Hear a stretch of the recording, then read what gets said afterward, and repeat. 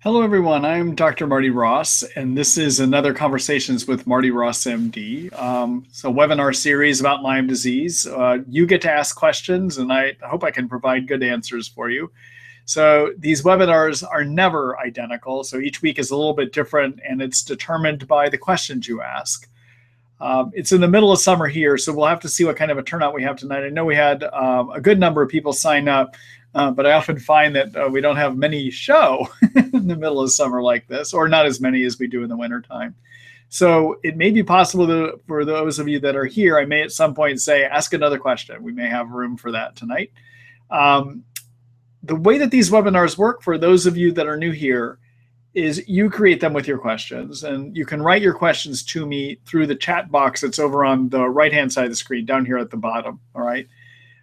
When you write that question, I ask that you do not hit the enter key until the whole question is complete. If you do hit the enter key before the question is complete, it actually creates a separate question on my end. So if you hit enter, each time you hit enter, it creates a different question on my side. And that gets very difficult for me to follow as I'm trying to create responses for you. I am doing a recording of the webinar tonight. And tomorrow morning, probably around 6:30 or so in the morning, Seattle time, which is 9:30 in the morning, East Coast time, I will send an email out to you letting you know that the recording is done and that I have posted it at the website, the Treat Lyme book site, which is www.treatlyme.net. So for those of you that happen to miss something tonight, just realize that there will be a recorded version of this that will go out tomorrow, okay? And then during the course of the webinar tonight, I am going to create or show you some parts of our website. And I just realized I forgot to pull the website up, so bear with me here for just a minute. So I'll be doing some screen shares where I can show you some of the resources that we have available at treatlyme.net, which is also called the Treat Lyme book, okay? So it will be showing you where you can find information. So if you happen to not be able to hear it well enough, and you want to have places where you can read it, you'll be able to do that. Finally, for those of you that are participating in the webinar tonight, you will actually be able to see the questions as I'm reading them. I do post them on the screen. Unfortunately, they don't show up in the recorded version, so I will be reading them so others can hear, especially for those that are listening to the recorded version later on. This is the first of 3 weeks that I'm going to be doing these webinars. So at the end of the webinar tonight, I will take you over to treatlyme.net where you can sign up for the next one, okay? So feel free to join me as many times as you can over the next few weeks too. And with that, I don't think I have anything else to say here in advance. Let's go ahead and get started. I'm gonna go ahead and pull up the first question here. Hello, Eric. Aloha, Dr. Ross. My wife's MCV has been slowly rising over the last year. It's at 104.7, and the reference range for what it normally is 80 to 100. She takes a lot of methyl B vitamins. Any other causes? Clarithromycin. Is this dangerous? Mahalo for your help. All right. So everyone, MCV is a set of initials, but what it stands for is something called mean corpuscular volume. And that's a mouthful too. What that is, that's the size of your red blood cells. And we look at the size of the red blood cells. If red blood cells get large, it sometimes can indicate a vitamin deficiency. And the two vitamin deficiencies that it can sometimes indicate are vitamin B12 or the vitamin folate. So one thing that your wife ought to be sure, and even though she's taking methyl B vitamins, which usually means she's getting B12 and usually means she is getting folate, your doctors, her doctors, should still actually do a measurement of B12 in the blood and also of folate. And the reason they should still do a measurement is there is an occasional person that when you take B12 orally, it doesn't get absorbed. And that is because some of us lack a protein made in the stomach called intrinsic factor. And we need to make intrinsic factor in our stomach. It binds to B12 and then increases its absorption. And there are some people that are not able to make that chemical called intrinsic factor. So the first step to see is to make sure that they check a vitamin B12 level. Now, they may have already done that, but also check a folate level as well too, okay? In addition, there are, if those are normal, it is possible some medications in some people can lead to increased size of the red blood cells. And then finally, sometimes it can happen that you get increased red blood cells as just part of chronic illness, not necessarily from Lyme, but just from having chronic illness, okay? Now, I do not think of clarithromycin, which I think you wrote here, as being a specific cause for the increased size of the red blood cells, but anything is possible. So anyhow, where I would steer you towards, Eric, is to make sure that you do have your wife's vitamin B12 level checked, and also a chemical called folate, the vitamin folate level checked as well too. There isn't any inherent harm in having big red blood cells, okay? But it can sometimes indicate another underlying problem that you want to correct for, like the B12 and like the folate. All right. So thank you for that question. Many of you may hear there sounds to be a sound blowing in the background. That's my air conditioner unit. We actually finally got summer here in Seattle while I was gone last week, and that's good. But when that happens, I have to run my air conditioner, and I think I have the world's loudest air conditioner unit. So you will hear it turn on and off periodically, and it is pretty loud. So that noise blowing in the background is my air conditioner unit. All right, so let me go ahead and move on here. Eric, thank you for that question. And good luck to your wife, too. All right, next question is from Deborah. Hi, Dr. Ross. I'm currently taking Banderol Cemento and Houtunia and Sida acuta. That's what Hoot and Sida means, everyone.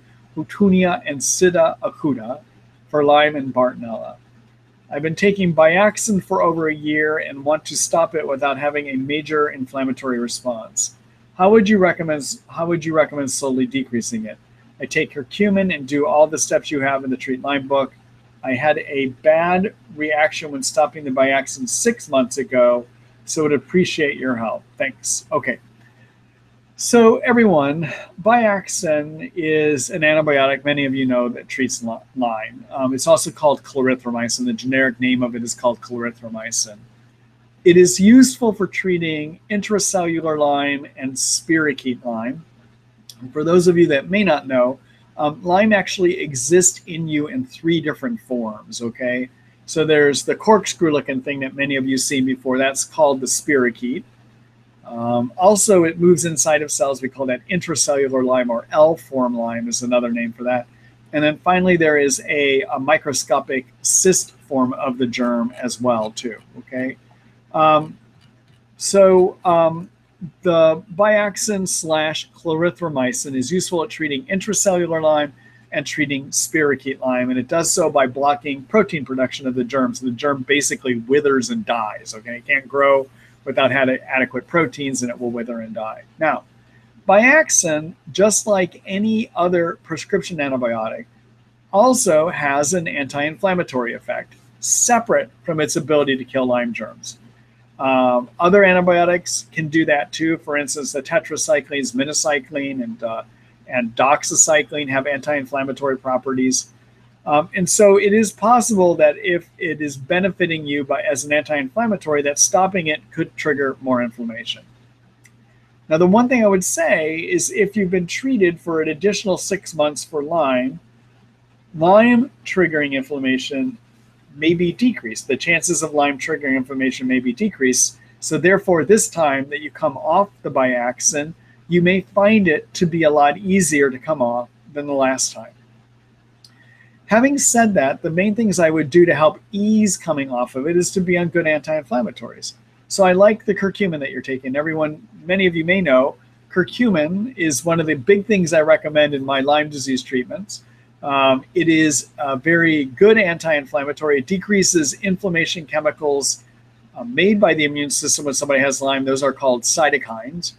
And it's cytokines that give you most of your Lyme disease symptoms, okay? So when we say somebody has Lyme disease symptoms, actually what they really have are too many cytokine symptoms.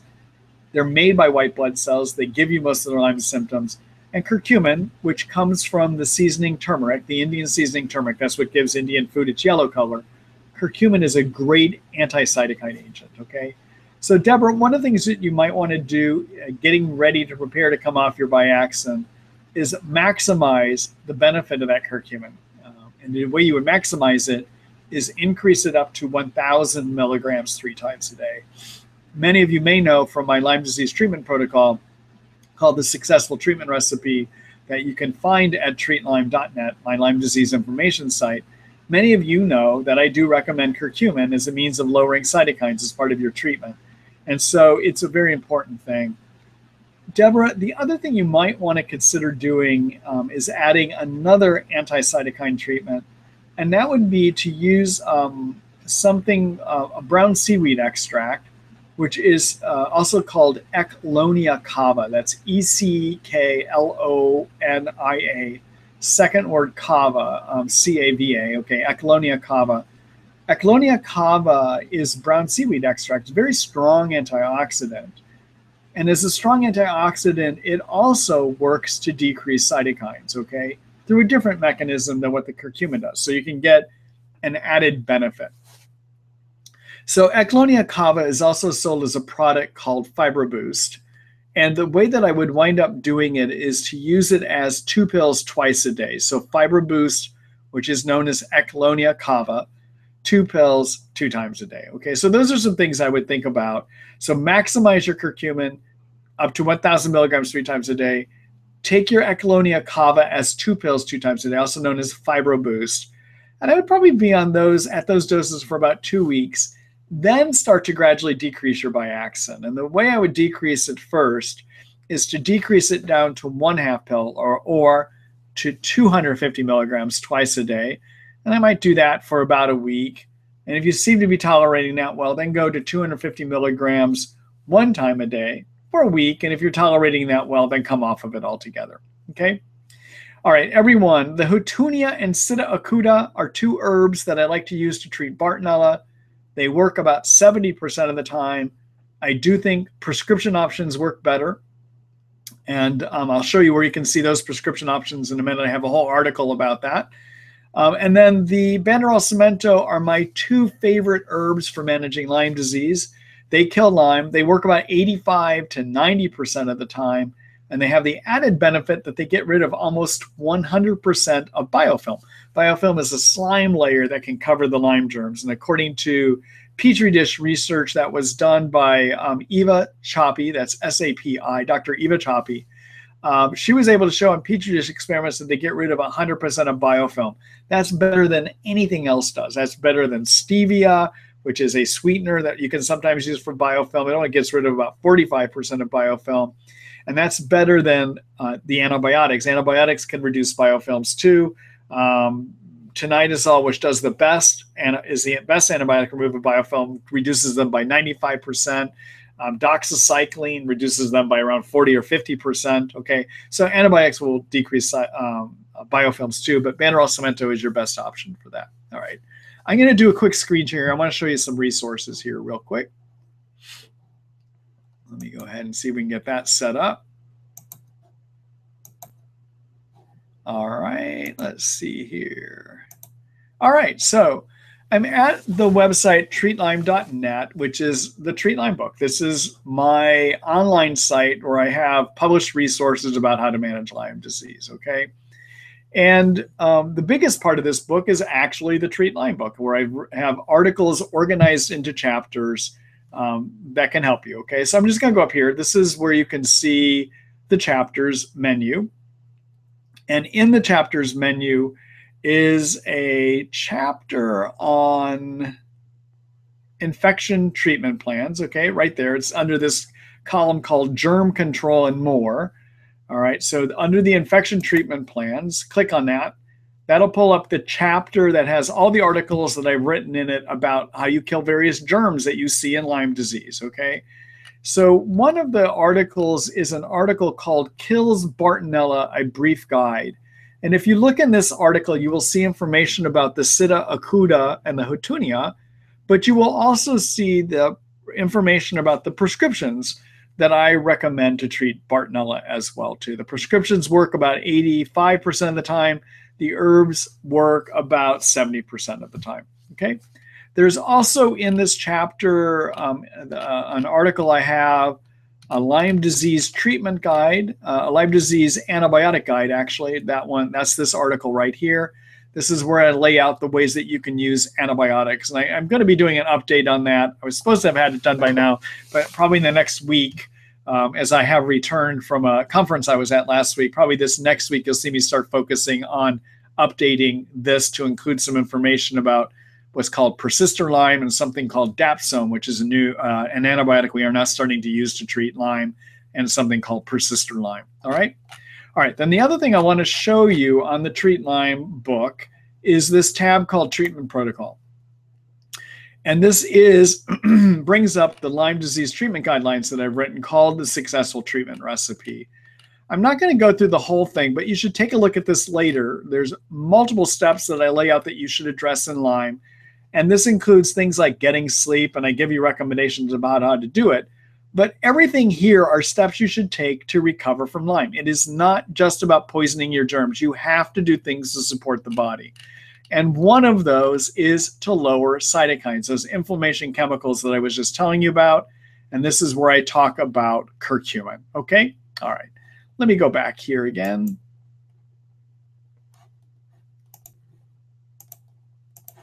All right. So, Deborah, thank you for that question, and good luck to you.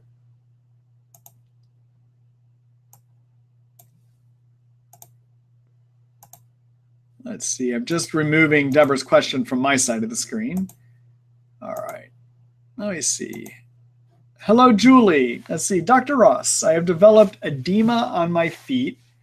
It's moving towards my legs, massive headaches. All tests for kidneys, liver, and blood count were fine.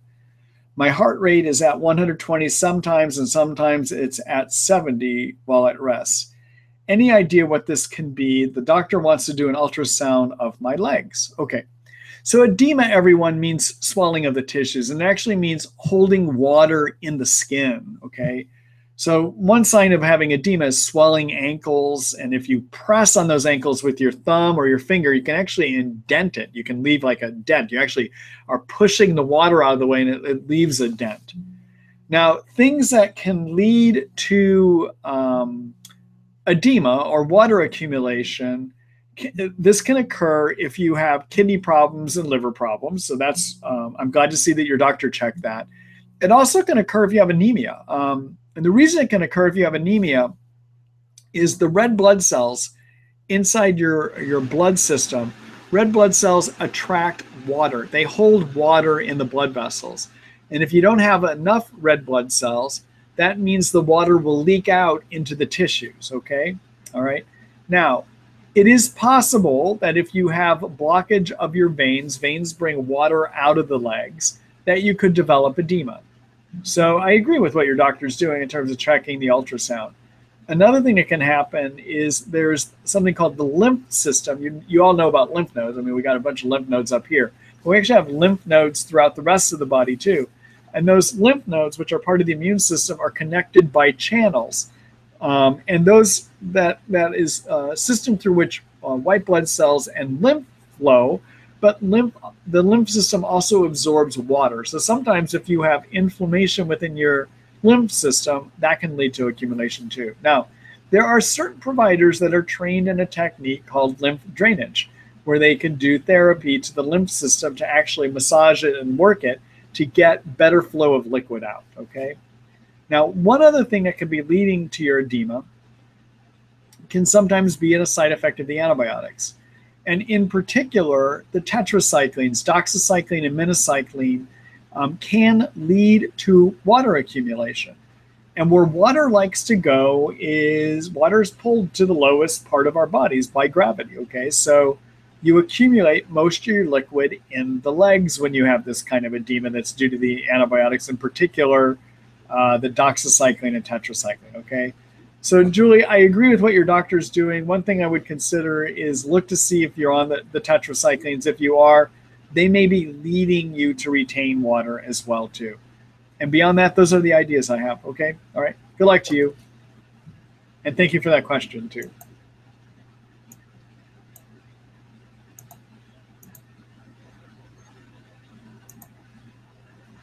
Let's see.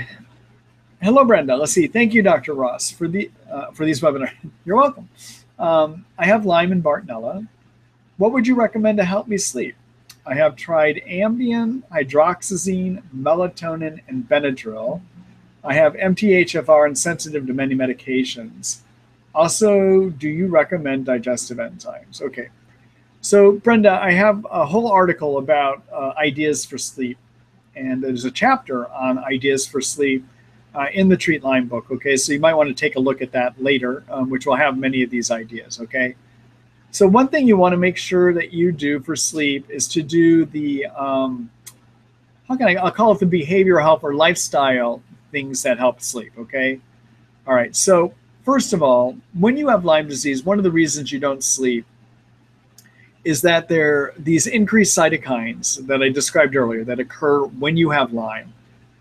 One of the things that they do is they negatively impact what we call the sleep centers of the brain. They make it so the sleep centers don't work, okay? So one thing you want to make sure you're doing to help your sleep is to be on the curcumin that I mentioned earlier, 500 milligrams 3 times a day, okay? That's one thing I definitely would wind up doing. Second thing is make sure you stop all caffeine. All caffeine. That means soda pop caffeine, tea caffeine, coffee caffeine. Get that stuff out of your system. Stop it by around 12 o'clock in the day. All right. So what happens with caffeine is it literally interferes with chemicals that build up during the day that can put you into sleep. Okay. So you don't want to do that. All right. All right. Third thing you want to do is make sure that you get rid of any blue light at night. Okay. So blue light is the same kind of light as we have in the morning. So, you know, first thing in the morning light is very stimulating. That's what gets us going. Our computer screens and our iPad screens and our cell phone screens all are blue light, all right? So you got to get rid of that stuff. You either turn your keyboards off and your computers off, your e-readers off by around 6 or 7 at night, or you can get apps that will change the lighting on your screen so that it's more of a yellow light, okay? So for instance, the iPhones, for instance, actually have in the control panel section, have a night light setting that changes it more so it's a yellow light. You can get that on your iPads, I believe, as well, too. You can get an app that will do it also on your computers and, you know, on your Apple computers or on your Microsoft-based computers as well too. Okay. All right. So you need to make sure you do that. Okay. Next lifestyle thing that you need to make sure you do is do not do anything in your bed that is stimulating. So don't work in your bed. Okay. Save your bed for sleep or for making love with your partner, but just save it for those activities. I wouldn't do any other activities in your bed. All right. Finally, make sure you're trying to initiate sleep the same time every night. You don't want to change that around too much because if you do, that can alter your circadian rhythms in terms of how they work on sleep, okay? So those are just some key things. Be on curcumin, do those lifestyle things I was just talking about. All right, then, in terms of sleep, there are herbs you can use, and you have done one of them here, which is the melatonin. What I will tell you, if people have severe sleep problems, the herbs usually don't work. And where I usually like to go, I try Ambien like you've tried here, but if it doesn't work, another medication I like to try is something called trazodone.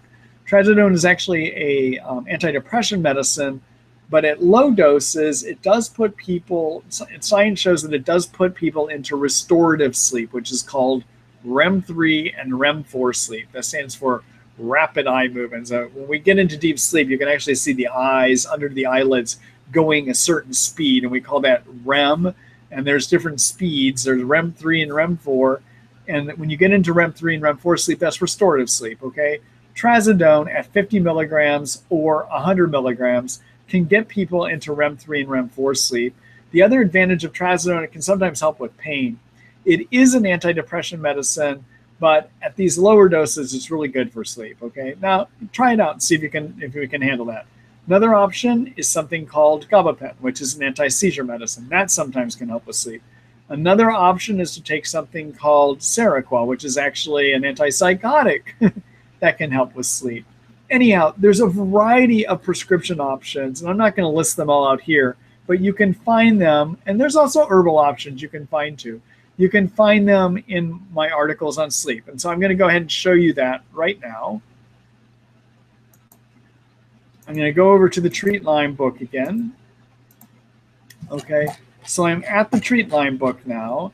And to find the chapter on sleep, go up here to the chapters, go into this category called Problem Solved, and look at the sleep chapter, okay?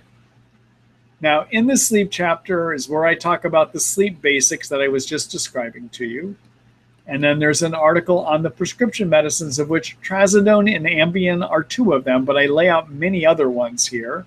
And I talk to you about how to layer them too. And then there's an article I do have about the herbal options for sleep, okay? So take a look at this later. Yeah, you'll have to subscribe to read it, but that helps support the efforts that I do to maintain the book and to actually write new articles. So I appreciate if you do support the work that we're doing here, okay? The other thing I want to say about sleep, when it comes to looking at the herbs that you use or the prescription medicines that you use, I like to think in terms of medicines that get you to sleep and medicines that keep you asleep, okay? So these cytokines that disturb the sleep centers in Lyme can impair your ability to get asleep, but also to stay asleep. So there are certain medicines you'll see when you start reading my articles that are better get you out medicines, get you to sleep medicines. And there are certain medicines that are better keeping you asleep medicines. Sometimes you need to mix a get you out medicine with a keep you out medicine, okay? And I lay that out in that article, in those 3 articles, okay? So take a look at those later. It gives you the information you need to get some sleep. Good luck to you, Brenda. Thank you for that question.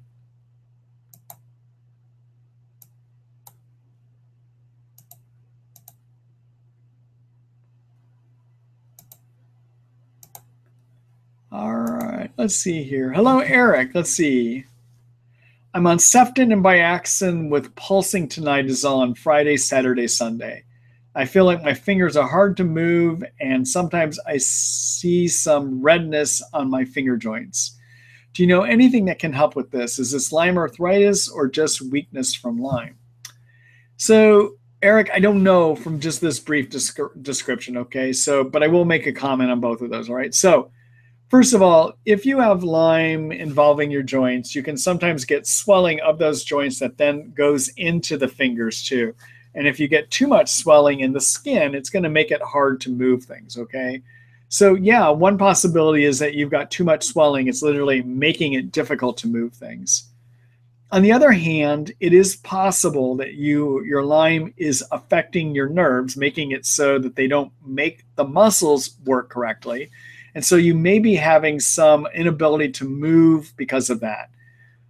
This is one of those situations where if you can't figure out if you have swelling, you may need to go to your doctor and just have them look at it so they can determine whether you have swelling, okay?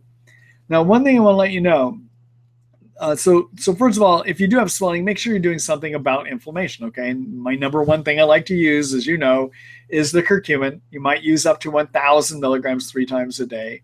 The other thing that you might want to add to that is the fiber boost that I talked about earlier today, okay? That's that brown seaweed is useful for getting the inflammation down, okay? And as you know, I've got a whole article about cytokines and inflammation. I'll show you all where you can look at that later to get more ideas, all right? One thing you should be aware of, if your doctor and you decide this might be neuropathy, leading to weakness of your hand muscles, be aware that tinidazole can sometimes give neuropathy, okay, as a side effect. And that's because vitamin B, it interferes with vitamin B6 metabolism, and that can sometimes lead to neuropathy. So one thing you might want to look at, and I don't know because I can't ask you the question, is did you have this weakness before you began the tinidazole? And if you didn't, you may want to reconsider the tinidazole. Also, get on vitamin B6. It comes usually as a 50 milligram or 100 milligram pill. If you take 50 milligrams to 100 milligrams one time a day, that's usually going to be enough to take care of the weakness from a neuropathy from the tinidazole. Okay. Yeah, so those are some things that I would think about with that, Eric. Okay. I'm going to do a quick screen share here again, everyone.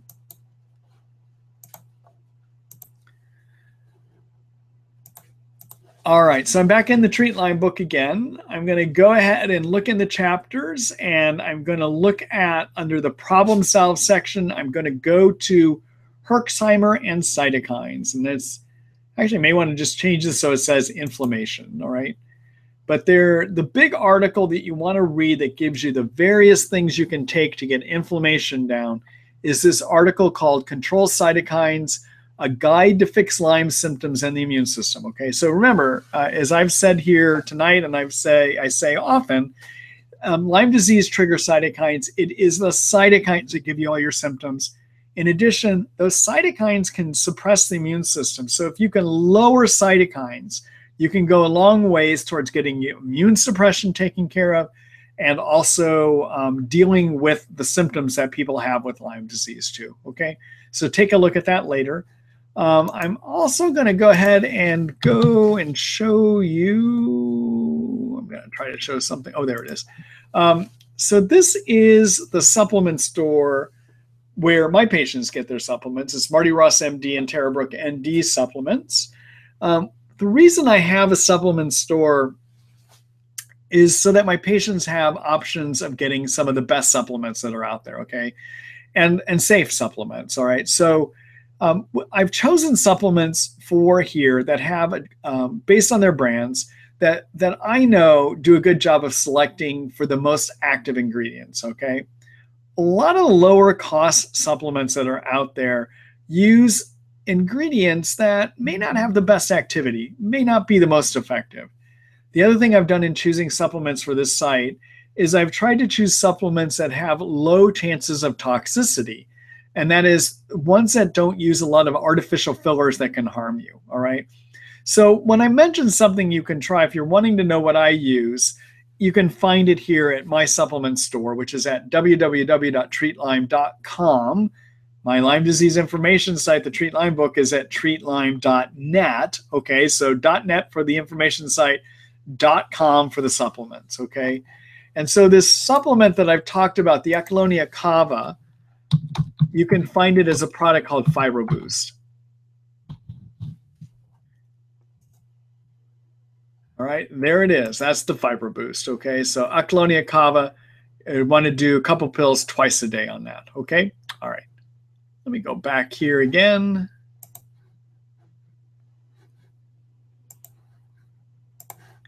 All right, thank you, Eric, and good luck to you.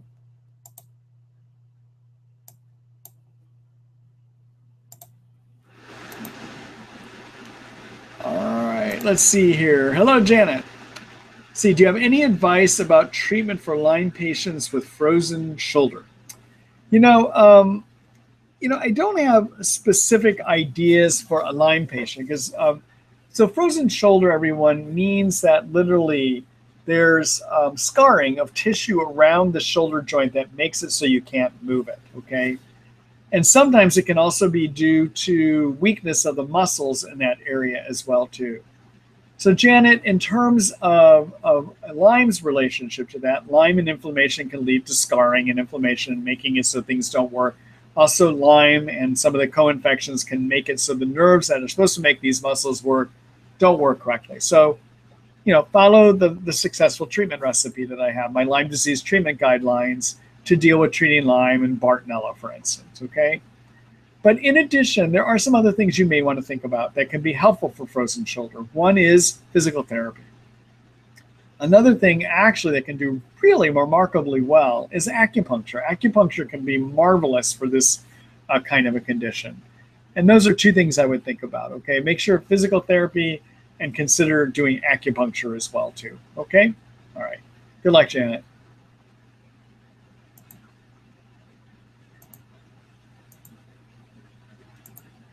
Hello, Lori. Let's see. Thanks for the great webinar. You're welcome. Let's see. I'm wondering why I have such darkness under my eyes. This comes and goes a lot and is accompanied with significantly increased fatigue. I never feel good. Any ideas what might be the cause of this darkness? Thanks so much. It's interesting, Lori. I don't know. I actually don't know, other than you do see the dark circles on the eyes when people get fatigued. And so my way of treating it is to deal with the fatigue, which is get Lyme under control and deal with other things that can lead to fatigue. Okay, so one other thing that can lead to fatigue is having adrenal fatigue, having low thyroid. Those are causes of fatigue. Okay. Another thing is having mitochondria fatigue, okay, or mitochondria dysfunction. So you might want to correct for all those. All right. So in terms of your adrenals, signs that your adrenals can be having a hard time include afternoon crashing, which means like a big decline in your energy in the afternoon. Other signs of adrenal fatigue can be having hypoglycemia, so meaning you need to eat frequently to avoid getting jittery or shaky. That can be a sign of low adrenals. Getting lightheaded often as you stand up can be a sign of low adrenals. All right. So if you have enough symptoms to suggest low adrenals, I like using the herb, a Chinese medicine and Ayurvedic medicine herb called ashwagandha. You'll see that in the successful treatment recipe. It's a 400 milligram pill, 2 pills in the morning, 2 pills between 1 and 2. If you have significant symptoms of low thyroid, make sure you correct that, okay? And so symptoms of low thyroid include cold intolerance, hair falling out, muscle achiness. Those are things that can suggest low thyroid, and you should treat for low thyroid too, all right? And then finally, if you've been treated for your Lyme for about 6 months to 9 months and your energy is not improving, start thinking about mitochondria dysfunction. Okay, so what mitochondria are, every one of our cells has a power plant system. They're called mitochondria. And by some estimates, there's 300 to 400 mitochondria in a cell. Mitochondria have a fat membrane. And that fat membrane can get injured in Lyme. And the reason it gets injured is as a result of having all these germs in us, our immune system overproduces oxidizing agents, okay? Oxidizing agents damage fat membranes. And they can damage the covering of the mitochondria. If that mitochondria membrane gets damaged, the chemical reactions that take place on the inside don't occur correctly. And a big reason is that healthy covering needs to donate electrons into a number of the chemical reactions. And if it's injured, you don't get that electron donation. Therefore, you don't get adequate energy generation, all right? The other thing that can happen is if that fat membrane gets damaged, it doesn't allow for good uptake of sugar and fat to the inside of the mitochondria to be burned into cell fuel, all right? So you can repair that. And I have an article about how do you do mitochondria repair, okay?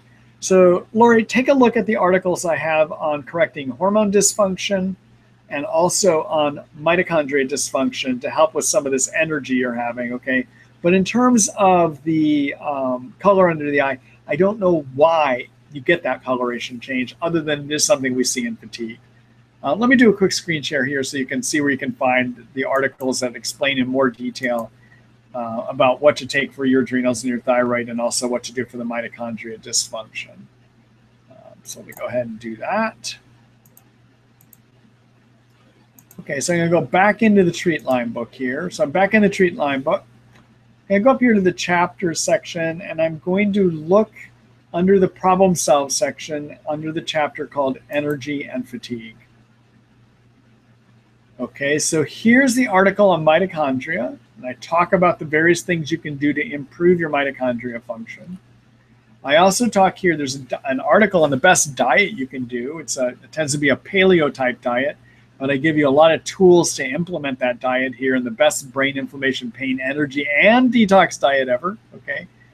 There's an article called Fix Fatigue, Boost Your Energy, the Basic Steps. And in here, I do talk about thyroid and adrenal repair and also getting sleep, okay? And then finally, there should be an article down here, Heat Up, Speed Up, about the thyroid and adrenals, and also about ashwagandha. And I was just talking to you about ashwagandha, okay? So take a look at these articles in the Treat Lyme book for a lot more detail about this situation than what I just described. All right, let me go back here.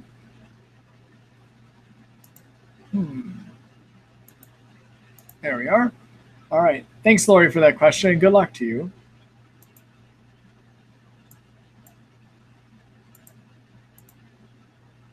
All right.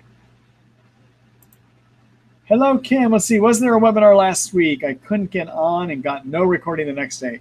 No, there wasn't. I had one originally scheduled, but I had forgotten to plan for the fact that I was at a medical conference last week in the middle, towards the end of the week. So I wasn't able to be here last week. So no, there wasn't one, Kim. And to make up for that, I'm having one today, and then there'll be another one in the next 2 weeks. So there's going to be 3 in a row now. Okay? All right.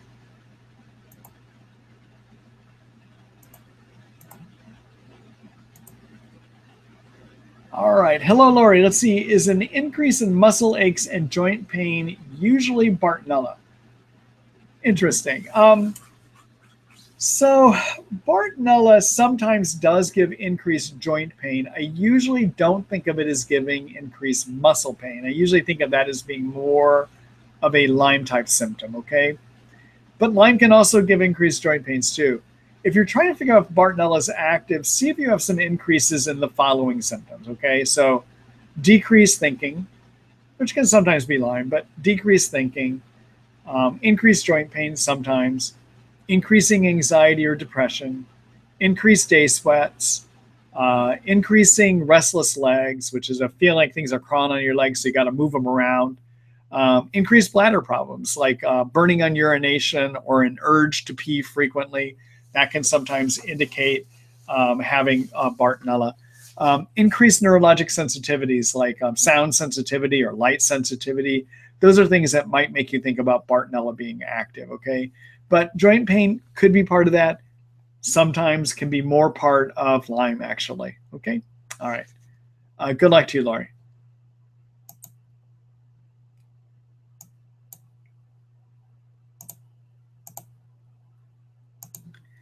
Hello, Sue. Let's see. Do you recommend doing stevia while on Cemento and Banderol? Thank you for all you do, Sue.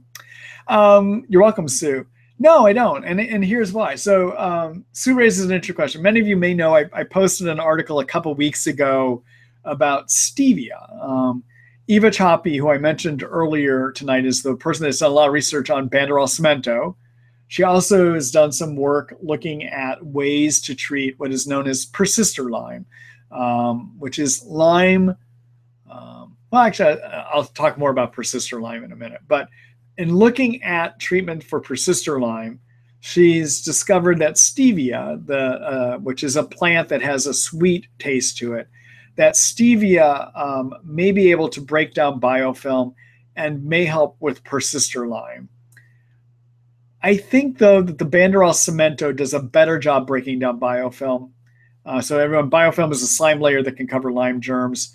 You know, Choppy's work on stevia shows that it gets rid of about 45% of biofilm. While if you look at the work she did on Banderol Cemento, it shows on Petri dish experiments that gets rid of 100% biofilm. So I don't think there's any added advantage. I have not found stevia to augment a Banderol Cemento treatment either. So I don't think you necessarily need to add it. I don't think there's any added benefit in doing that. Okay. All right. So what's persister Lyme? Well, so there's been some, we know from the world of tuberculosis and we know from the world of leprosy, for instance, that there is this thing called a persister cell. And what a persister cell is a type of cell of that kind of a germ that basically starts becoming antibiotic tolerant, not resistant, but tolerant, meaning the antibiotic just stops working on it. And if you can get and so what we think a persister cell is a germ that's kind of gone into hibernation. It stops growing. And in a hibernation state, it doesn't respond to the antibiotics anymore. But if you can get it growing again, it will start responding to the antibiotic. And that's why it's not resistant to the antibiotic. It's tolerant. It just needs to get growing to respond to that antibiotic again, okay? Now, it's been shown then in Lyme that according to some Petri dish and test tube experiments, in some of these experiments in the laboratory, not in humans, but in laboratory, it's been shown that when you expose these germs to antibiotics for a while, about 20% may turn into persister cells. And so some people are hypothesizing that it's these persister cells that make it so people don't get over Lyme, okay? And that's, again, that's based on these Petri dish experiments. Now, on these Petri dish and test tube experiments, one way of getting rid of persister Lyme is to do pulsing of antibiotics. And in these test tube and Petri dish experiments, it's been shown that if you can start and stop antibiotics about 4 times, you can get rid of these germs altogether. Now, the problem is we don't know if that holds true in living people, all right? This is Petri dish experiments. But what they've been able to show on some of these Petri dish experiments, test tube experiments, is that if you stop the antibiotics for about 24 hours and wash the antibiotics off of the germs, after about 24 hours, the germ goes back into a growth phase and starts responding to the antibiotics again. The problem is we don't know how long it takes a lot of these antibiotics to clear out of a human in terms of how long we would need to stop in terms of pulsing the antibiotics. Okay, so many of you may know there's a number of my colleagues that advocate pulsing antibiotics. I do so sometimes with my patients. I actually find pulsing works maybe as well as actually continuous use antibiotics, okay? But I do know that with this idea of persister cells, maybe it does make sense to go ahead and pulse antibiotics. The frequency that I've been choosing to do pulsing at is to do 4 days of antibiotics and 3 days off. And the reason I take the 3 days off is I want to make darn sure that I've had that person off that antibiotic long enough that that germ gets back into a growth phase. The Petri dish experiments tell us maybe 24 hours is enough. I want to wait a little bit longer, all right? We have no in-human experiments, though, that tell us what is the ideal frequency. One of the researchers that had done this persister cell experiments out of Northeastern University is in the process of getting some animal experiments going to look at this, okay? Nor do we know the best antibiotics to do the pulsing antibiotics. So I know a number of my colleagues are out pulsing antibiotics. I do, and everyone's got different regimens about how to pulse. There is truly no ideal regimen that has been shown to be effective because that research has not been done. Right? We don't know what's the best frequency to pulse for persister cells. In addition, I will tell you, I get people well without pulsing antibiotics. So it's not clear if persister cells actually happen in everybody that has Lyme. But you will see coming up that I will be writing an article kind of describing what I have been talking about here with persister cells, okay? So stevia may help with persister cells. That's what Eva Choppy showed in her recent research. But in looking at how I find Cemento and Banderol to work, I question if they might also be beneficial for these persister cells as well, because I use them when treatment gets blocked and it seems to move treatment forward. You'll see, again, I had hoped to have that article, a couple of articles about this done here by now, but probably over the next week, I'll be able to devote some attention to getting those done. Okay. All right. So anyhow, I hope that answers your questions there, Sue, and gave you more information to think about too.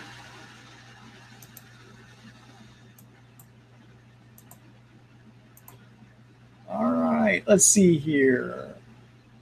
Oh, I'm going to do a quick screen share just so for many of you may know, because I did send out an email to our email subscriber list about the stevia, but let me just show you in case you did miss that article.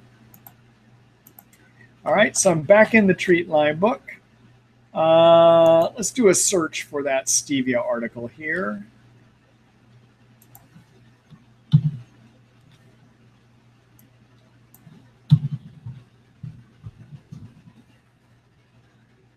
All right, there it is, stevia for Lyme disease. Okay, I also mentioned stevia in the biofilms chapter as well too. All right, so take a look here. I do talk in more depth than I just did about Eva Choppy's research and why you might want to consider stevia and even how to use it as well too. All right. All right, let's go back here again. All right, hello, Pamela. I just made it. You probably have been here for a while because we're already about 50 minutes into this webinar, but thank you for letting us know that. Let's see, can you explain a Lyme tonic seizure and what causes it? Also, how to treat diminish this? Many thanks for all you do to help the Lymies out here. You're welcome, Pamela. So I'm not sure what you mean by a Lyme tonic seizure, but let me try to talk about seizures in general, all right? So there is a type of seizure which is called a tonic-clonic seizure, which means basically people pull their arms in and then they flail them out, their legs will kick. That's called a tonic-clonic seizure, and I suspect that's maybe what you mean by that, okay? Now, I will tell you, people with Lyme can have seizures. You actually can see somebody shake. You can see their arms move, their legs jerk. But when you go ahead and do the standard neurology testing to see if they have seizures, which is a test called an EEG, they basically hook a bunch of wires up to your head and try to measure the electrical activity. In my experience, most of the time that people have Lyme seizures, it never shows up on an EEG. And so the neurologist will tell people you don't have seizures, and they'll say it's all in your head, for instance, okay? What I want to let you know is they're wrong. You can have seizures in Lyme that just for some reason do not register on EEGs. When somebody has seizures, there's two things I think of. One is they have active Lyme, and the other thing I wonder about is do they have Bartonella? Because Bartonella can give you some of these more extreme neurologic conditions, okay? So in terms of helping with seizures, if you have something that looks like seizures, make sure Bartonella is being treated or has been treated. Make sure your Lyme is being treated, okay? Now, in terms of what you can do for those seizures to calm them down, you could try the herb called L-theanine. L-theanine is a component of green tea. It's not caffeine, but it's converted in the brain into a chemical called GABA.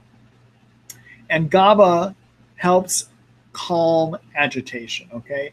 So L-theanine comes as a 100 milligram pill.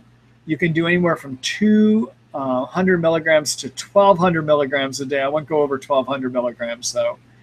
Going up above that there is an increased cancer risk if you actually get above 1,200 milligrams in a day.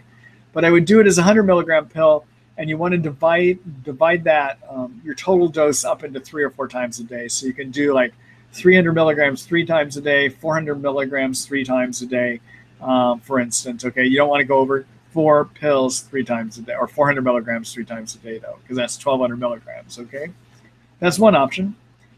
Make sure you're decreasing inflammation of your nerves too. So you need to make sure you're taking the curcumin, as I mentioned earlier, 500 milligrams 3 times a day. All right. Another thing to think about that can trigger seizures in somebody with Lyme is if they have the buildup of Lyme toxins or mold toxins. So you might want to take a look at the article I've written about that called Lyme and Mold Toxins, a Lyme bite. I'll show you that here in a minute for ideas about how you might deal with that as well too, okay? So let me go ahead and show you those resources so you can take a look at that later.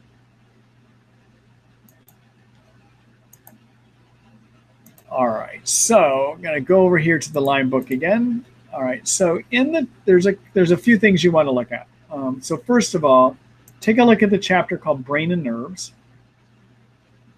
And let me see.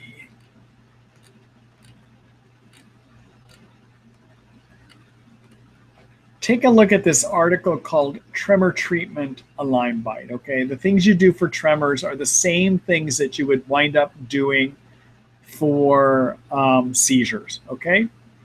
All right. The other thing that you want to take a look at is the article in the detox chapter, which is called Lyme and Mold Toxins, a Lyme Bite, okay? Take a look at this. I talk about Lyme toxins and mold toxins building up. 25% of people do not have the ability to remove Lyme or mold toxins once they get in you. I talk about that in this article. And if you happen to be one of those people, those toxins could really be triggering a lot of the tremors and seizure activity as well, too. I talk about how to get them out here in this article as well, okay? All right, let me go back here. All right, good luck to you, Pamela. And thank you for that question, too. Hello, Jenny. Let's see. What do you think of the Beyond Balance line of products? My LLMD stopped all my prescription antibiotics after 10 months. I'm currently taking MCBB2 9 drops twice a day. You know, I've looked at the Beyond Balance before, and I have tried them in the past too. I don't personally find them to be that helpful. They are more directed at immune support than necessarily being active germ killers. So in general, I don't have a good feeling about them, or do I see them to work that well? Okay, that's just been what my experience has been. Okay, all right. Good luck to you, Jenny. Thank you for that question.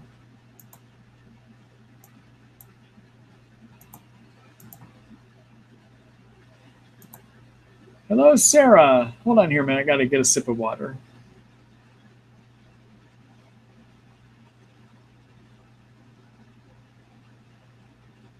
All right, let's see. Hi, Dr. Ross. Recently tested positive through IGeneX. Doctor ran some other tests to confirm diagnosis. C4A is over 21,000. She tested natural killer cells. My level is 2, but didn't run a CD57. Are CD57 and NK cells the same? Appreciate your thoughts. Thanks for all you do. So no, they're not the same. So there are natural killer cells, and then there is a specific type of natural killer cell called a CD57. So it's a subset of the natural killer cells, all right? So in terms of testing for Lyme, one of the best tests that we can do, still to this day, the best test to do for Lyme is to do a Western blot through IGeneX. A Western blot through IGeneX is a method to see, has your immune system created antibodies that attach to proteins found on the covering of the Lyme germ. That test will find Lyme if you have it about 80 to 85% of the time. It still is the best test we have, okay? It measures your immune system reaction, okay?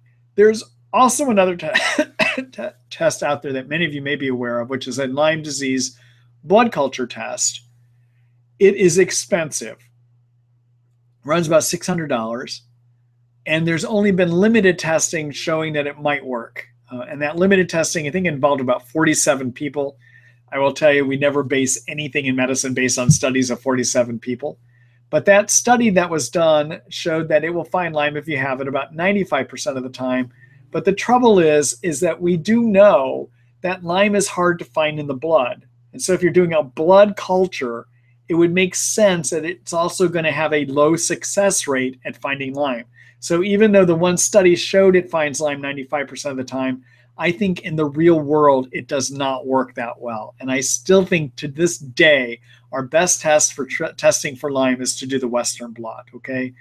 Now, many of you may also know of another test called an iSpot or an ELISpot test. That test is run by a lab called Armin Labs. They do an ELISpot test out of Germany, all right? Or some of you may have had a lab done by Pharmacin Labs called iSpot. Now, the iSpot is measuring whether you have a reaction of a type of white blood cell called a T cell, your own T cells, when they're exposed to Lyme. Do they react? Do they show that you've been exposed to Lyme? And that test, some experiments done looking at that show that maybe it will find Lyme about 90, 95% of the time. But the studies done in that were only done at about 120 people. Again, not enough. And in addition, there were some major problem designs. And so in the real world, I don't think that the iSpot actually works that successful either, okay? So I know you can find experiments that say these other tests work better, but in practical experience, in using it in the real world, I still think the Western blot is the best test that's out there, all right? Now, if you want to see more about these statistics that I'm talking about and my arguments why these other tests may not be as good, there is a whole article I have about Lyme tests, and it's actually I grade the various Lyme tests, okay? I'll show that to you in a minute so you can look at it later, all right? Now, in terms of indirect tests that are more indirect measurements of whether you have Lyme, that would be the CD57, and that's the C4A test, okay? So these tests measure reactions that we might see in your body or in your immune system that are kind of indirect, because there may be other things that also cause these reactions, okay? So a low CD57 is a type of white blood cell that can be seen about 80% of the time in Lyme. You can see that it's low about 80% of the time. But we also know HIV causes it to be low. And it's very possible that chronic virus infections may cause it to be low. So the fact that when it comes back low doesn't prove it's Lyme causing it to be low. So therefore, I don't like using it, okay? The other thing, the C4A, is a test called complement 4A. Complements are a protein system that the immune system uses to fight infections. It will be elevated if you have active Lyme, but it can also be elevated if you have toxicity issues, mold toxicity issues, and Lyme toxicity issues. So the fact that it's elevated does not prove Lyme is active, okay? Versus if you have antibodies and a Western blot elevated, that's coming from Lyme, okay? And your eye spot test, if it comes back positive, that's coming from Lyme, all right? So that's why I prefer those tests over doing a C4A and a CD57, all right? All right, so let me go over here. I'm gonna do a quick screen share.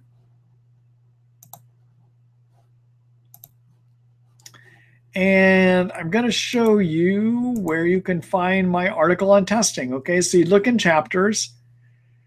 Take a look at the Lyme disease 101 column here, all right, and under test.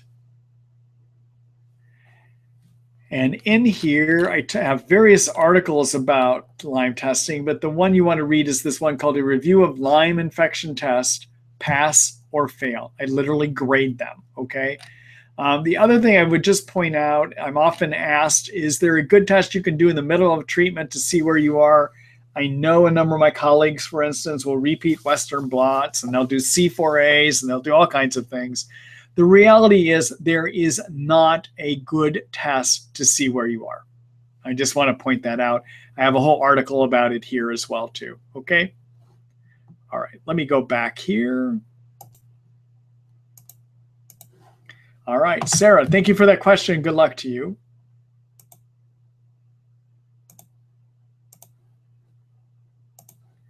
Hello, Randy. Let's see. I'm having surgery in 5 days. I'm taking Banderol Cemento and lots of supplements. Do I need to stop taking everything? What should I take after surgery to help my immune system?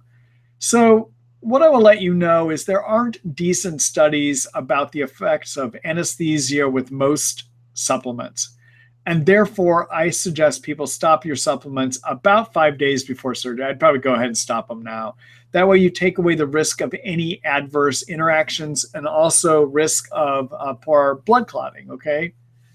You can restart things about 48 hours after surgery because by that time, most blood clotting that needs to take place has taken place, and you're not going to interfere with the healing process at that point, all right?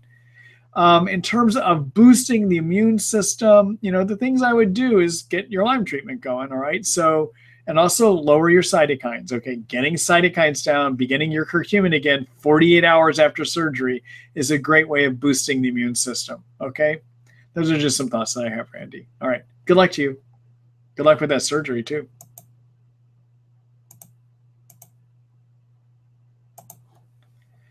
Hello, Kate. Let's see. I've had all the typical Lyme symptoms as well as one I still can't figure out. My ears have been chronically full and popping for 18 months. Is this Lyme related, or could it be missing another piece of the puzzle? So ears popping usually mean, Kate, that you have something called eustachian tube dysfunction. All right, so you know you have the tube here, this outer tube is the tube that goes down to the eardrum, all right? And then behind the eardrum is another tube that actually goes from the back of the eardrum and comes out at your tonsils on the inside of your mouth. There's an exit point at the base of the tonsils. And what the eustachian tube is supposed to do is supposed to stay open to keep air pressure equal on both sides of your eardrum. Okay, that's what it's supposed to do. Now, if the skin that lines the eustachian tube swells, it sometimes will swell up and block the opening of the eustachian tube, which then leads to an accumulation of mucus, and you can get this kind of popping, and it won't stay open all the time, all right? That sounds like what you have going on. Now, I usually don't think of Lyme or any of the infections giving eustachian tube dysfunction. I don't see that happen. That doesn't mean they're not doing it, but I usually don't see that happen. One of the things, though, that can give eustachian tube dysfunction, because it can lead to allergic type reactions that leads to the skin swelling that is in the eustachian tube. Remember I said it will swell and block the opening, okay? is if you happen to get too many yeast in your intestines. And how does that relate to Lyme? Well, if you have Lyme and you're being treated, you're on antibiotics. And if you're on antibiotics, that can potentially lead to more yeast in your intestines. Or if you haven't been on antibiotics yet, Lyme suppresses the immune system in a way that makes it easier for yeast to grow in the intestines. When you have too many yeast in the intestines, that can sometimes, those yeast can trigger allergic reaction in the intestines to the yeast, and then the intestines release histamines, or the immune cells around the intestines release histamines into the bloodstream that then go up to the ears, that then trigger allergic type reactions in the ears, okay? Where you get swelling of those cells and you get mucus production that blocks the opening of these tubes. So one thing that you might want to look at is seeing if you have too many yeast. And one way you can do that, there's a whole article I have in the Treat Lyme book, I'll show you here in a minute, that's about how do you diagnose yeast? How do you figure out if you have too many yeast, okay? So let me go there. Let me go ahead and do a screen share.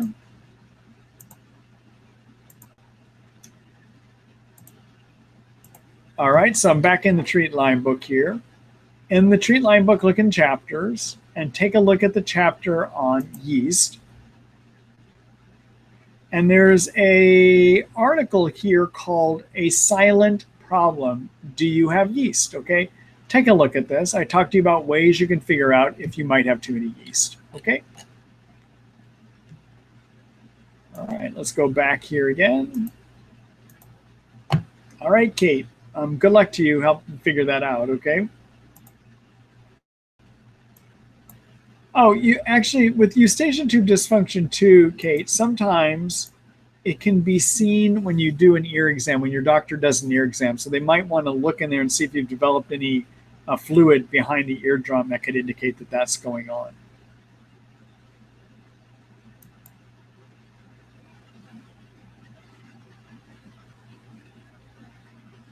All right, let's see. Is Biaxin and rifabutin a powerful combination to fight Bartonella? Yeah. So again, I have a whole article, Bob, that you could look at other options. The article is called Kills Bartonella, a Brief Guide. You'll find it in the Infection Treatment Plans chapter in the Treat Lyme book. But one of what I recommend, the strongest treatments to treat Bartonella usually are a 2 prescription antibiotic combination, and they can work about 80 to 85% of the time. And I list a number of those that could work, of which Biaxin and rifabutin is a potential. Okay, rifabutin, everyone is rifampin, you'll see me write about that. So it's a combination that can work. It works about 80, 85% of the time, okay? If you're looking for other ideas, take a look at in the Infection Treatment Plan chapter in the Treat Lyme book, where you'll see an article called Kills Bartonella, a Brief Guide. Take a look there. I give you a lot of other options in there as well, too. Okay? All right, Bob. Good luck to you.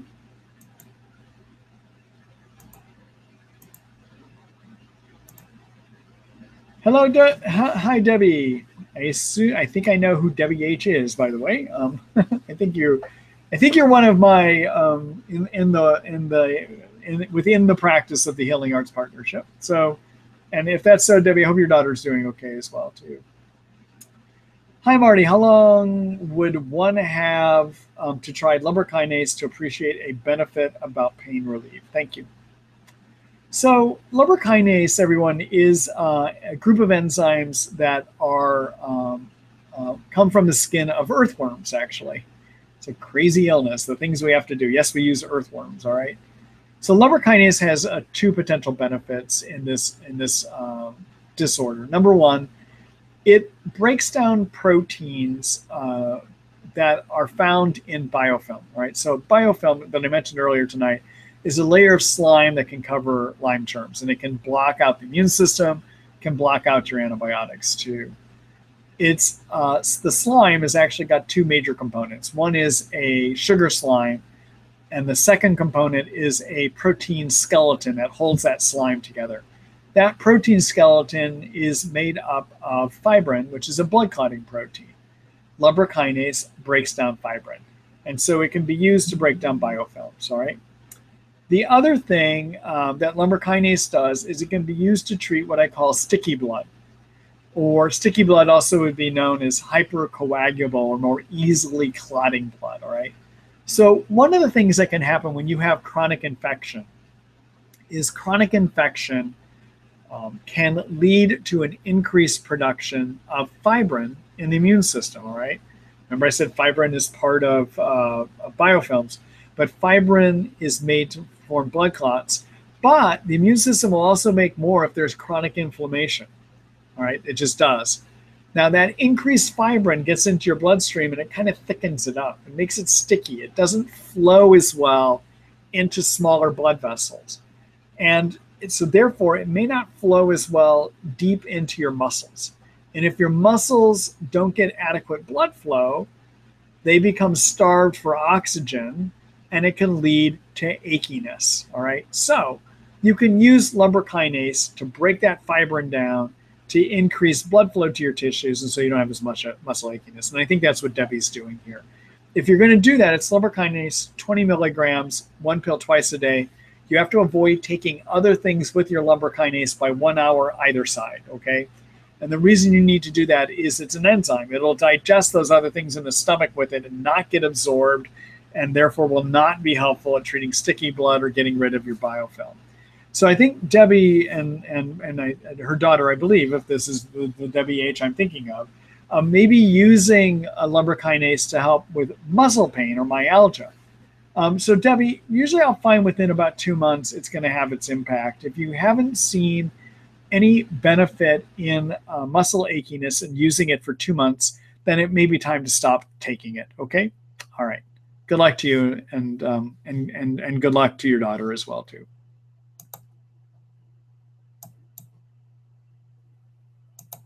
All right. Let's see what's next here. Hello, Nina.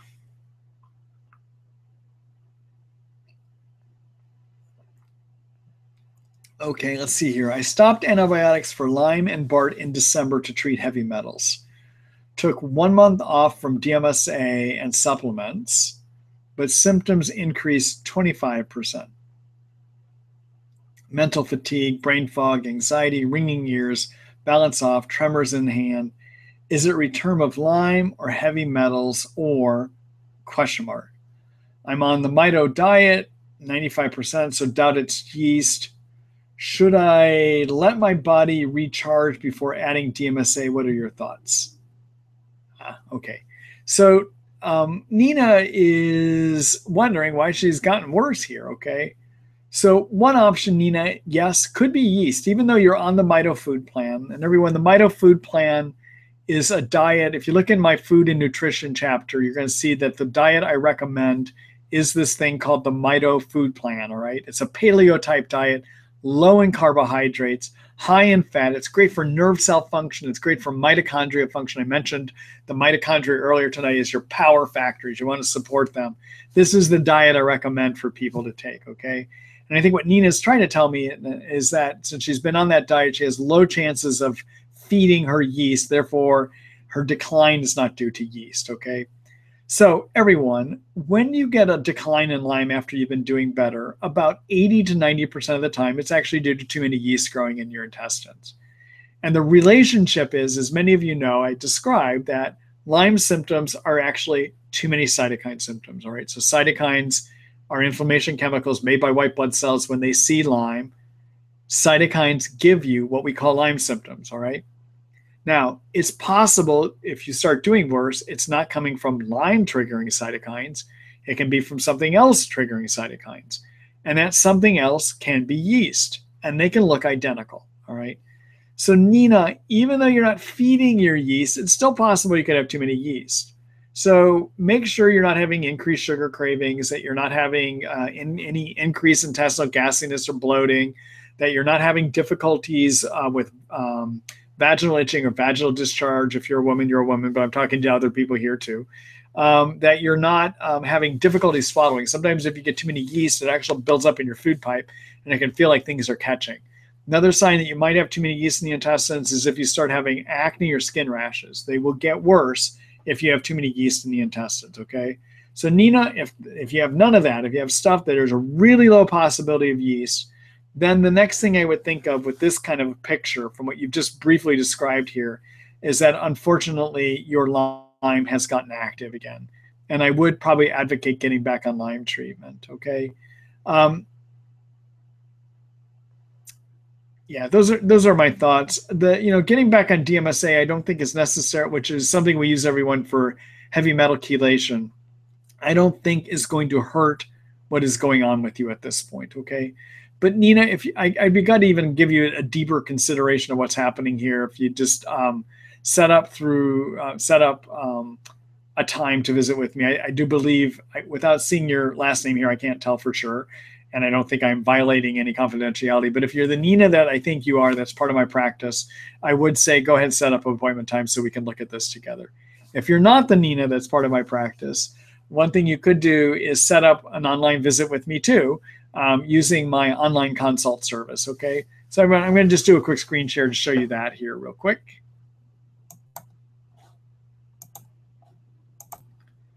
Okay, so I'm often asked what my opinion is on things, okay? The best way to give you my opinion is to actually ask you a lot of detailed questions so I have a better understanding. And I do that through this thing called, you'll find under the online consult on my one-to-one medical consult service, okay? Now, read through this entire page about how this works, okay?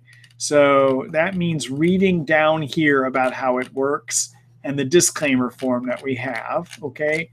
But anyhow, the bottom line is I can give you advice. I do write a whole medical visit note that you can follow and that you can share with your provider. The only thing is about when I do this one-to-one consult is I'm not able to prescribe or order tests unless you have been out here at least one time where I can examine you, okay? My medical board will not allow me to prescribe for somebody that I have not actually visited with. But for those of you that are looking for what my input might be that you can even take back to your physician, or for ideas about how you might make some changes in your treatment on your own using herbs or supplements, it's a wonderful way to get my opinion. So you might want to take a look at that later. Okay? All right. Nina, good luck to you. And if I'd be glad to reconsider this with you directly. Okay? All right. Bye-bye. All right. Let me just remove that.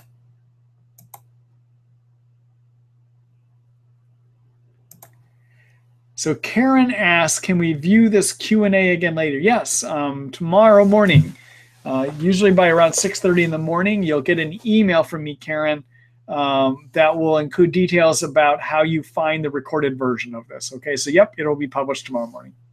If you don't happen to get that email, if you take a look at the Treat Lyme site under the webinars tab, or the Treat Lyme book site, under the webinars, you'll see that there's a link to the recorded versions of the webinars, okay? All right. Good luck to you.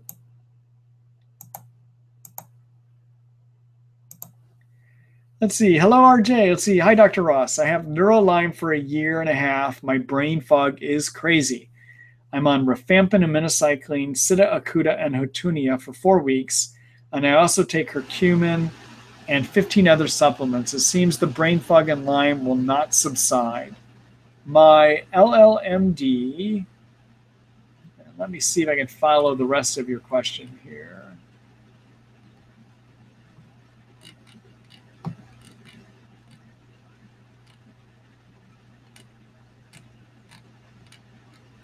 Rats. RJ, the rest of your question didn't come through, but I'll try to just make a few comments here based on that, okay? So brain fog, everyone, can mean a couple of things. It can mean I have a hard time thinking, I have a hard time with memory, I have a hard time processing information, okay? So it means you can have a hard time with brain function. The other thing brain fog sometimes means is when people use that word is they mean they have a cloudy or foggy feeling around their head, okay? To lower that foggy or cloudy feeling, take the curcumin. Yeah, you are taking curcumin. Curcumin lowers one of the chemicals that gives you that foggy feeling. And that's a chemical made by immune cells in the brain called quinolinic acid. Curcumin is good at lowering that. 500 milligrams 3 times a day, okay? Now, the other thing to make sure of, if you have brain fog and it's not lifting, another thing that can trigger that cloudy, foggy feeling is too many yeast in the intestines. So I know I've talked tonight about, I've showed you where you can look at articles about how to figure out if you might have too many yeast. Take a look at those articles, see if you have too many yeast, okay? Because that sometimes can create some of this problem too. And yes, treat Bartonella. Bartonella can do this. Treat Lyme. Lyme can do this too. Also consider being on glutathione. There's a whole article I have about glutathione in the Treat Lyme book. You'll find it in the detox chapter. But glutathione is very useful about clearing toxins out of the brain that may be interfering with your brain function as well too. And then finally, take a look. There's a whole article I have written about thinking, all right? And let me show you that because it's full of good ideas, including glutathione, including using curcumin. But what the article is called is, well, let's see what it's called. So what I'm going to do, I'm going to look in the chapter on brain and nerves. And there's an article that I've written called My Brain Isn't Working, I Think. What Can I Do? And in here, I talk about the various supplement approaches in addition to treating Lyme and Bartonella and yeast that you may want to consider doing, okay? But the two things I definitely would look at is glutathione, and I definitely would look at using the curcumin as well, too. All right, let me go back here. Okay, good luck to you, RJ.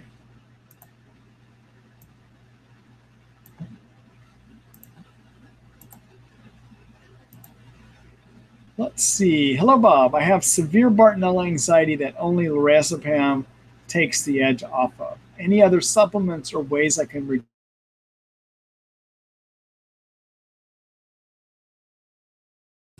Bob, I'm sorry to hear that. Anxiety can just, it can be one of the more aggravating symptoms that people have. But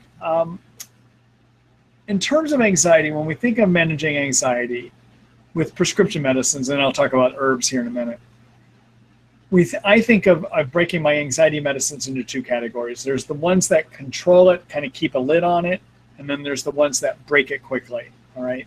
Lorazepam is in the Valium Valium medicines. It's a breaker. It's something you would take to kind of stop it as it's happening, okay? But another thing you can add to that is to take certain antidepressant medicines that are in the same family as Prozac, for instance, or ones that are in the called tricyclic antidepressant medicines, like that trazodone I talked about earlier tonight. So in the Prozac family, one called Celexa can work really well. Paxil can work well. Zoloft can work well. Lexapro can work well. They do a good job of putting a lid on the anxiety. Once you start them, though, you're going to have to give about a week or 2 weeks of being on them before they will help put a lid on it, okay? And then you use your lorazepam to break it.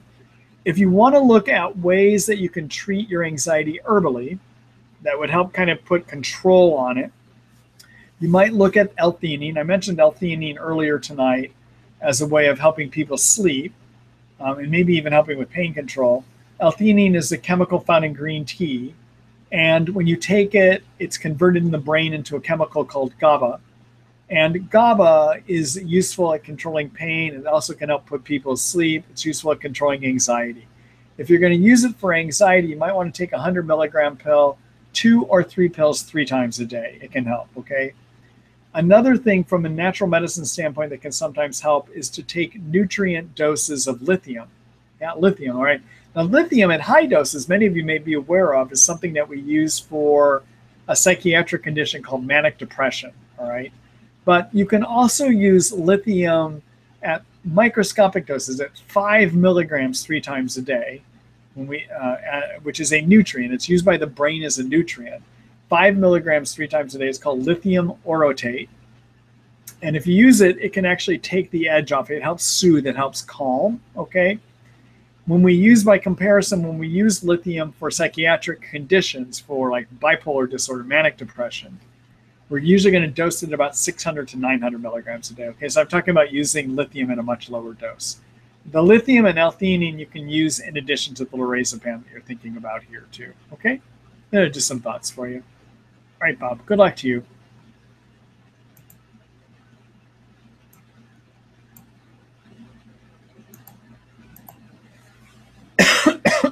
Excuse me here, everyone.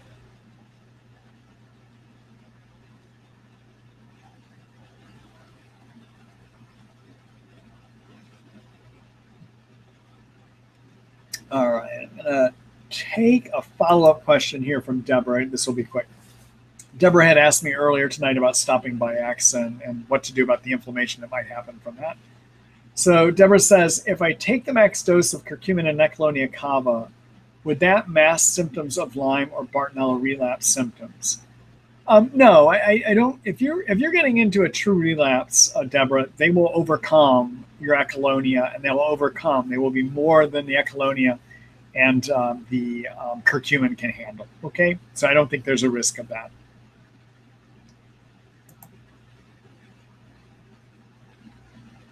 All right. Good luck, Deborah. All right. Hello, Kathy. Let's see. Received a tick bite 30 days ago, took doxycycline for 10 days. During the course, began having sweats and symptoms, increased to sore throat, spasms, muscle stiffness, cramping in random places, air hunger, insomnia, vivid dreams, trembling, heart pounding, chills. This seems like Babesia. What treatment do you recommend? And so, Kathy, from what you've explained here, yeah, that does sound like Babesia to me too. That's what, as I'm reading, I'm thought Babesia. You know, so first of all, two things. Number one, 10 days of doxycycline is not enough to make sure that you're not going to develop Lyme disease chronically, okay? So I would definitely see if you can approach your doctors to make sure that you get at least 30 days continuous use of the doxycycline. There's good studies that show that 10 days is not going to be enough. And in fact, even when we use the 30 days of 2 weeks of doxycycline, you find that 20% of people still have symptoms after that treatment, all right? You need to get back on your doxycycline. And hopefully you find some doctor that will do that for you. Now, your doxycycline also will help treat Babesia. It won't get rid of it, but it's going to be useful, will help it, okay? So what I would use for the Babesia, what I like using, and you can find a whole article I have about the various ways to treat Babesia, but what I like using is Malarone. It's an anti-malaria medicine, among many things I like to use, but Malarone, and I would start at 2 pills twice a day for 3 days and then decrease it down to 1 pill 3 times a day. And with this, I would definitely make sure you treat long enough not to have your Babesia symptoms for at least 2 or 3 months. And in an acute setting, that may mean you only need to take this for 2 or 3 months, okay? Now, by comparison, when people get chronic Babesia, I'm usually going to treat for 4 or 5 months. I find that works better, all right? So if you're looking for options to treat your Babesia, let me just show you where you're going to find more detail than what I just said of all the treatment options. So you can bring this article to your doctor, lay it down on the table and say, I want this and I want this, okay? Let me show you that article because you can just print it off on your computer too. So let me go ahead and do a screen share here. All right, so I'm going to go over to the Treat Lyme book. There's 2 things that you want to look at to help your doctor, okay? You're going to go into the chapter on chapters, and you're going to take a look at Lyme Disease 101, and you're going to look at this chapter called How to Diagnose. And in here, there's an article about how to diagnose Babesia. Print it out, bring it to your doctor. I make the case that you cannot rely on testing. You have to treat based on symptoms, okay? So bring this to your doctor, all right? Second article that you want to take a look at is under the chapters tab in infection treatment plans. Take a look at the article called Kills Babesia, a Brief Guide, where I lay out many different options you have to treat Babesia, okay? All right, let me go back here. All right, everyone. So Kathy, good luck to you.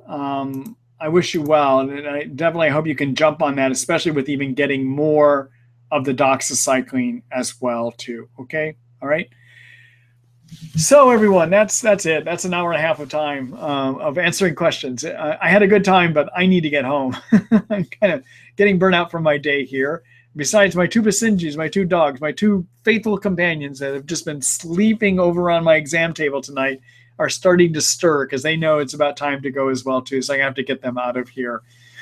Tomorrow morning, again, around 6:30 in the morning, you should get an email from me that says things are ready, and we'll tell you how to link to we'll provide a link so you can watch that recording again, okay, of the webinar tonight.